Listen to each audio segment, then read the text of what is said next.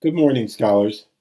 Today we're going to continue our way through Pharr's Homeric Greek, a book for beginners, continuing with Lesson 9, which presents the imperfect of ω-Verbs. Now, generally speaking, the tenses of Greek verbs are divided into two groupings, that of primary tenses and of secondary tenses. The primary tenses of the indicative are the present, the future, the perfect, and the future perfect. The past or secondary tenses are the imperfect, the aorist, and the pluperfect, and these are also called historical tenses.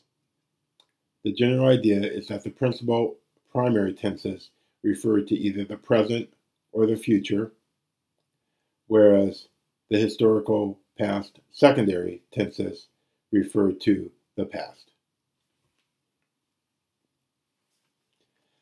Now, the tenses in Greek, as I said in the earlier video, are more complex because Greek does not use auxiliaries like would, should, shall, will that are instrumental to our English marking of tenses, but rather all those types of designations are contained within the formation of the single verb itself. So that means that ultimately you're going to have various tense systems where these systems support several tenses. Now, here there are 9, but I'm going to only look at the first 4 because those will be what we'll be looking at in the immediately coming lessons. So first is a present tense system upon which is constructed not only the present, but the imperfect tense forms. Then you have the future, which supports the future alone. And then you have the first aorist, which supports the first aorist, active and middle, and then the second aorist, which consists of the second aorist, active and middle.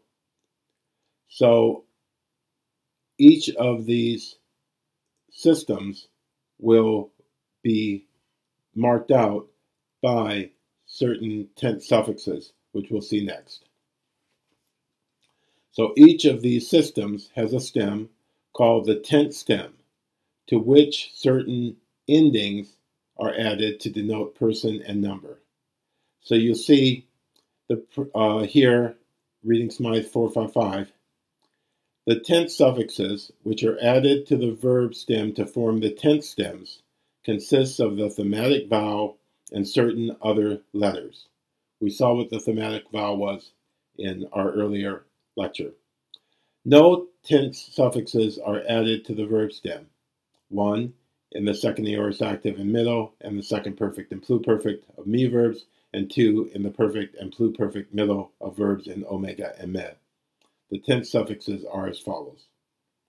The present system, you see there are quite a few tense suffixes in the present system, and we'll have a video dedicated to the various ways of forming the present stem. So let's not worry about that right now. Let's concentrate on the future system, number 2, which is marked by sigma with the thematic vowel variation between omega and epsilon that we've already seen in the present. And then we have the first aorist system, which again is marked by sigma, but sigma followed by an alpha. So the sigma alpha is going to be our characteristic of the first aorist system and first aorist tenses, as we'll see going forward. And then we have the second aorist system, which is built on a stem that's different from that of the present, but itself is followed by, again, the thematic vowels, omicron and epsilon varying. I'm not going to worry about the on none because we'll get to that later. Those are the me verbs from iste, me, etc. Okay. So Dealing with these past tenses, the most important thing you have to understand is that the phenomenon of the augment. The augment denotes past time. It appears only in the secondary or past tenses of the indicative mood, namely in the imperfect, the aorist, and the pluperfect. The augment has two forms, the syllabic and the temporal. So, what is the syllabic augment? Reading Smythe 429. The syllabic augment, verbs beginning with a consonant, prefix epsilon as the augment, which thus increases the word by one syllable. In the pluperfect, the epsilon is prefixed to the reduplication. And we'll learn what the reduplication is when we get to the perfect.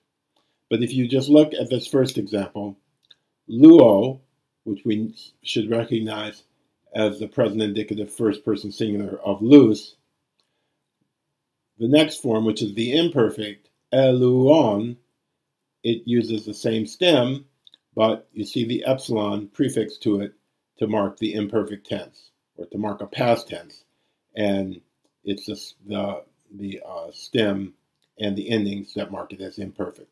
Likewise, in that next form, elusa, you have the epsilon prefixed as the syllabic augment to the verb stem of the first aorist.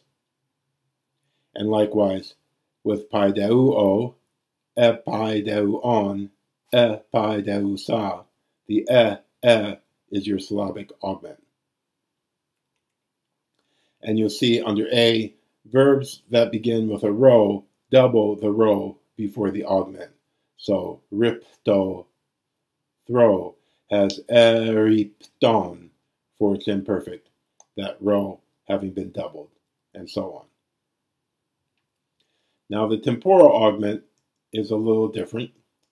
Verbs beginning with a vowel take the temporal augment by lengthening the initial vowel.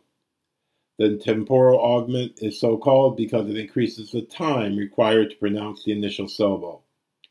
Diphthongs lengthen their first vowel. So we see that a becomes a, epsilon becomes eta, a becomes eta, epsilon becomes eta, iota varies between its short and long forms, omicron becomes omega, upsilon short becomes upsilon long, alpha iota becomes eta with iota subscript, alpha upsilon becomes eta upsilon, epsilon iota becomes eta with iota subscript, epsilon upsilon becomes eta upsilon, and omicron iota becomes omega with iota subscript. So you have ago becoming agon, elpisdon becoming elpisdon, hiketeuo becoming hiketeuon, orisdo becoming orisdon, etc. And one will get used to this temporal augment. It's not very hard to spot as long as you are familiar with the verb that you are working with to begin with. Now, you do have instances of augments of so-called lost consonant verbs, and this is Pharr. Verbs beginning with a vowel formally preceded by a lost consonant, usually digamma or sigma, may take the syllabic instead of the temporal augment, as handanon, which is the imperfect of handano, from swandano, to please. When, reading 836, when initial sigma has been lost, the augment always contracts with the first vowel of the stem, according to the rules of contraction. When the initial digamma has been lost, contraction may or may not take place. So he gives you these examples. Echo becoming imperfect akon, hepomai, hepomain, adon being the second aorist of horao, and agnume having its aorist at ω.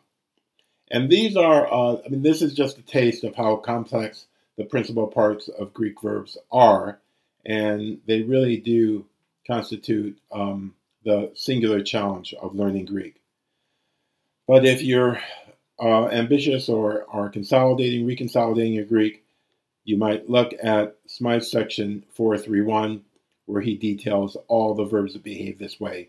And it's a very good list to familiarize yourself with, because these can present a stumbling block when encountered in text if you don't know what's happening. Okay, the augments of compound verbs. Compound verbs occur when some prepositions, which were originally adverbs, are prefixed to verbs, the whole forming a compound. If the preposition ends in a vowel and the verb begins with a vowel, the vowel of the preposition is usually elided. So, diisteme from diaisteme, and apairao from apoirao.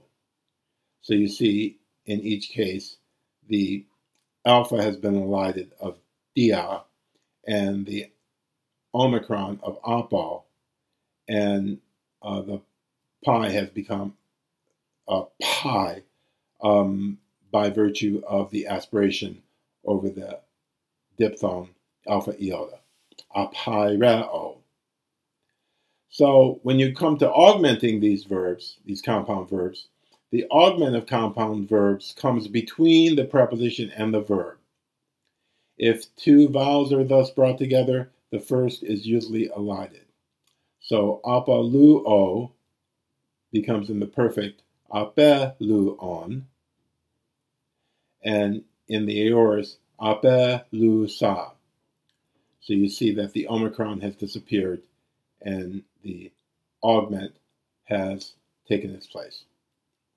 Apeluon and apelusa.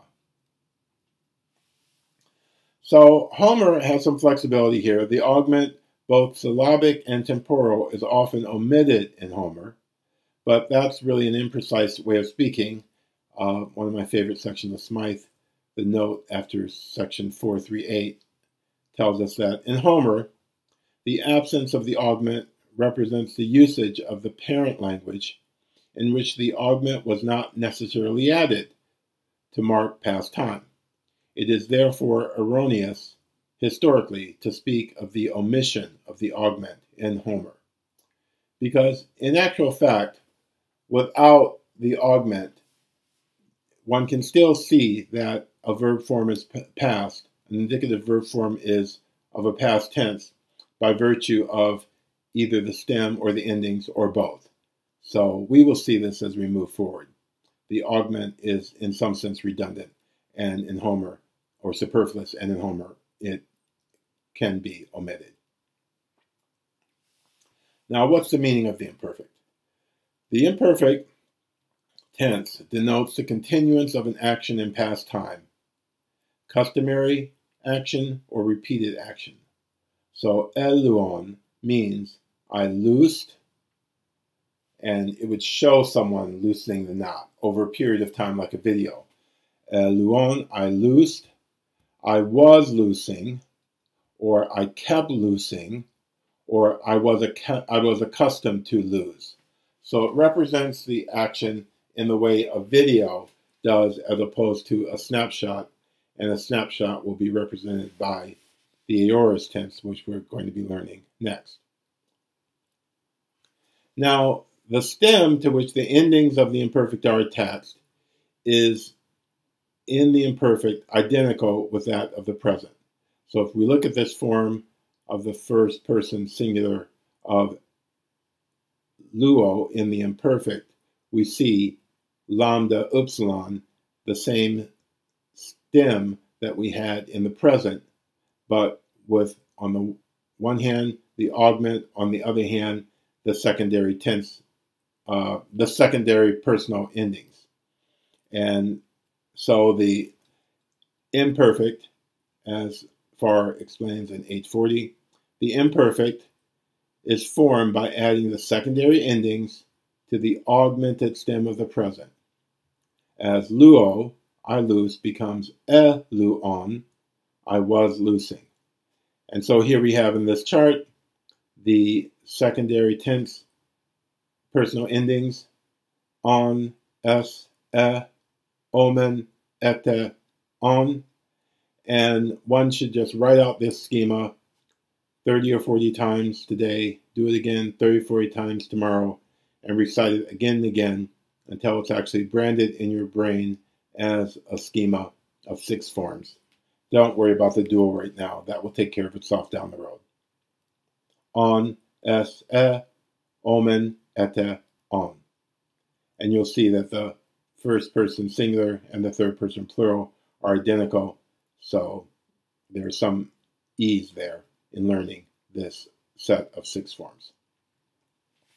So here we have the full conjugation of luo in the imperfect, and I'll ignore the duals. Eluon, elues, elue, eluomen, eluete, eluon. Eluon, elus, elue, eluomen, eluete, eluon.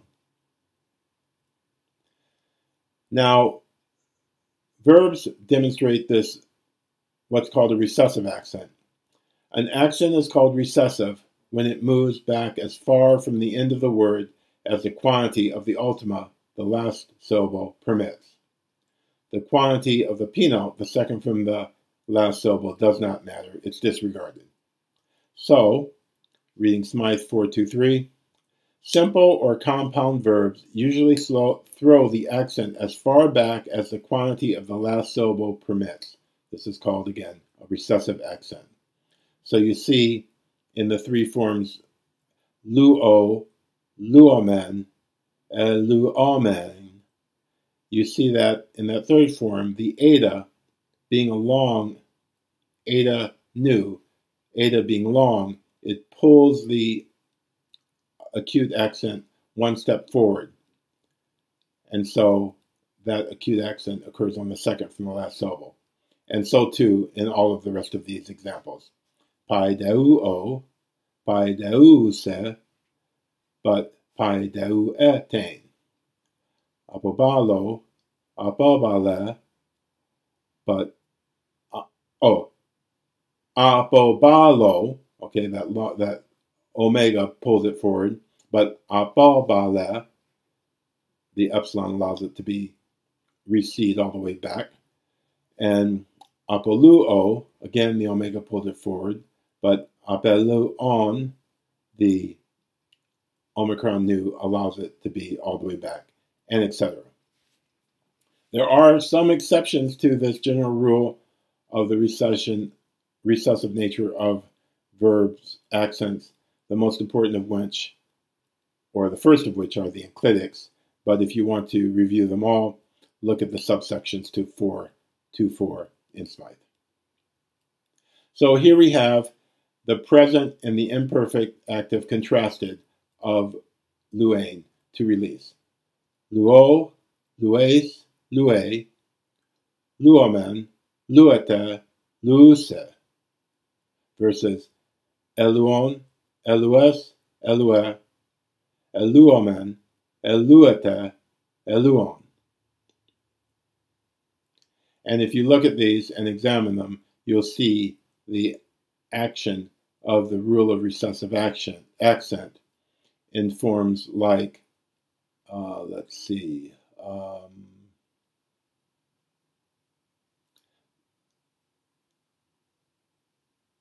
eluete, where that accent has to come forward. Well, they're all going back all the way to the 3rd from the end.